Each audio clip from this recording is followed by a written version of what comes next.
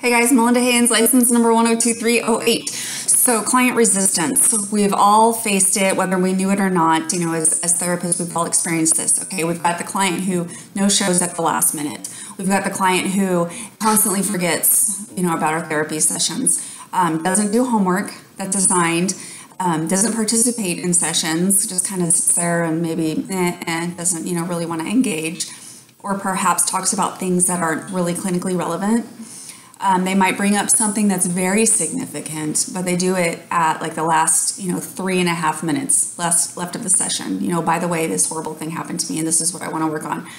And you're like, wow, where were you for the last, 47 minutes? So those kinds of things can happen. That is typically known as resistance. Now, I have heard a therapist say something like, there are no resistant clients, there are only ineffective therapists.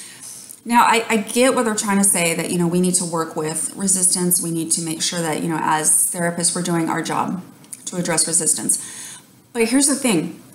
Resistance is actually, that person just not being ready or willing at that time, and we can't necessarily force them. We can use techniques and, bring it up in session. Like, hey, I have noticed that you've, no-showed or last minute canceled at the last, 3 sessions. Let's talk about that. Is that something, are you, avoiding something? Is it, some kind of challenge to the person to let them have the opportunity to address the reason why they're kind of stalling or dragging their feet on going further in their process. But we can't put it all on ourselves as therapists. We can't take ownership of it and go, oh, this is my progress. And my client needs to progress on this time frame, because if they don't, then I'm a bad therapist. We can't do that. We have to acknowledge the fact that, this person may not be ready to go there yet, and their resistance is actually meaning we have work to do in another area.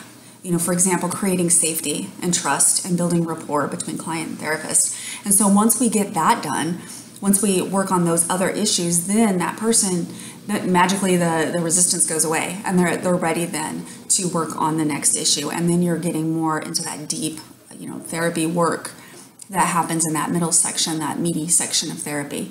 So what do you guys think? Do you think that there is such a thing as resistance? Do you think that it's only the therapist's responsibility, or should we honor the client in their process and in their journey? What do you guys think, as therapists and as clients, or as just, generically observing the therapeutic situation? What do you think about that?